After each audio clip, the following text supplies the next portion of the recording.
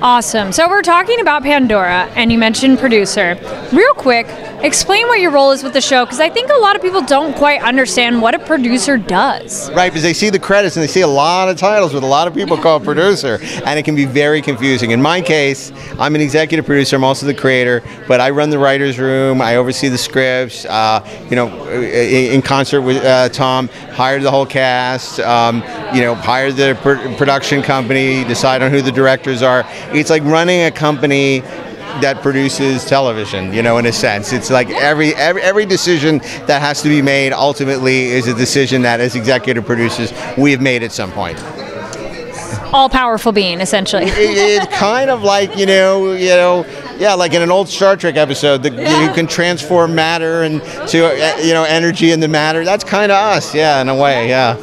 And then if you would like to add on role of a producer for yourself?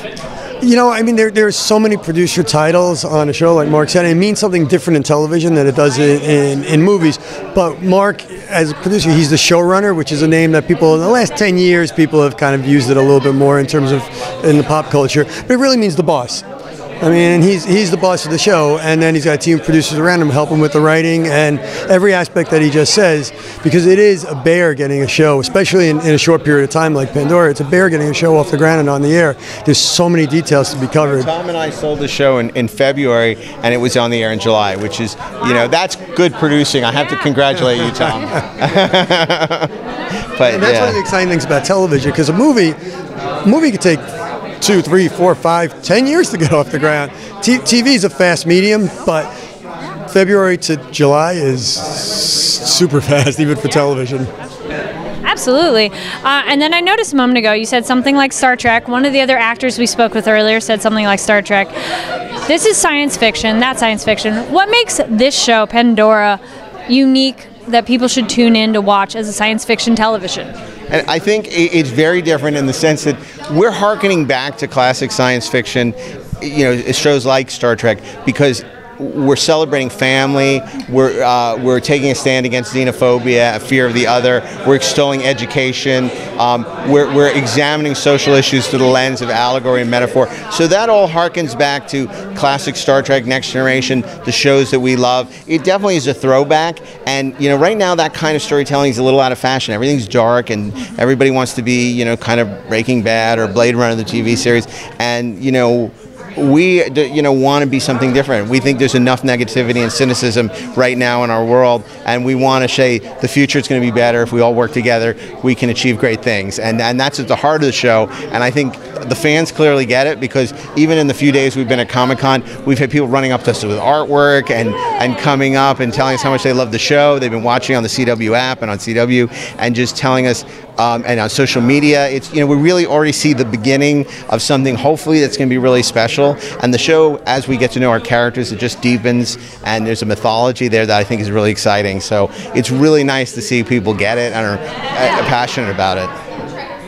One of the best things about television is, people work very hard. Everyone's got all different types of jobs. They come home at night, they're exhausted. They want to sit back, kick their feet up, and actually be entertained. And the fact that a show like Pandora can entertain people while bringing to the fore all these issues and address these issues with metaphor in a very smart way, and still be fun and entertaining, have great characters that you care about and that you love, and that's what we're trying to do. We want to entertain an audience and also give them great storytelling and great characters, and go deep into all these different areas without being, as Mark said, dark and dystopian. A very special cast. You met Priscilla, Oliver. The whole ensemble is really terrific. And there's a certain alchemy in trying to cast great actors, and they really gelled and become they're super friendly. It's like what the Next Generation cast had, where they all really love each other and get along and want to go to dinner together. And you don't always have that. I've been on a lot of shows where my cast hate each other, and this is not one of those shows, and it makes it a lot more fun.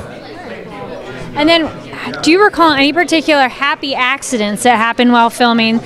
Something that wasn't planned but turned out maybe better than you could have imagined. Yeah, happy accidents. What?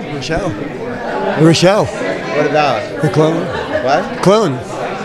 Oh yeah, that's a great. Okay, that's a great story. In the second episode, which premieres this week on the CW, it's about Rochelle Bano's character of Atria is a clone, and so we would have to do that classic thing when you double or triple or quadruple somebody.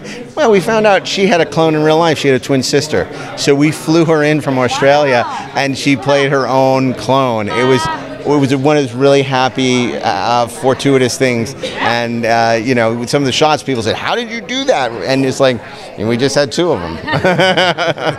Nice, awesome. Anything else you'd want to add? That was the biggest one, because that one was shocking. But then when you find out each actor and what they can do, one of our actors, Ben Radcliffe, who plays Raylan, is a gymnast in real life, and he does a lot of other athletic things. And for some of the fight scenes and the stunts, he's able to do his own stunts from some training that he had nothing to do with the show. We're like, oh, you could do a flip? You could just do that? So we started adding all this action in for him, because he has these huge, amazing leg moves and can flip in place. Why don't you try it? Can you do a flip? Yeah, I'm ready. And did you see it? I did it so fast, you missed it. Once you start to get to know your actors, you start to tailor the role for them. And so a lot of the dialogue and a lot of the action and stuff is tailored for them. And so it deepens them as characters as well, which is really cool. Well, awesome. So definitely check out Pandora. I love all the different nuggets of information you gave us. Thank you. Thank you for having us. We appreciate it. Yeah, thank you for your interest. Stay tuned. We got a lot of great things coming. We got a lot of fun guest stars and guest stars from the genre that people will recognize. With a lot of fun shows. Really fun people coming up. Really good surprises. In almost every episode, you'll look and go, they got so-and-so, which we don't want to give away those surprises now. But we love the genre. It's a love letter to the genre. Well, both of us are huge fans, and we've worked all our careers pretty much in the genre. So catch it on CW or the CW app. You can stream it anytime. All right, you heard it there. Thank you very much. Thank you.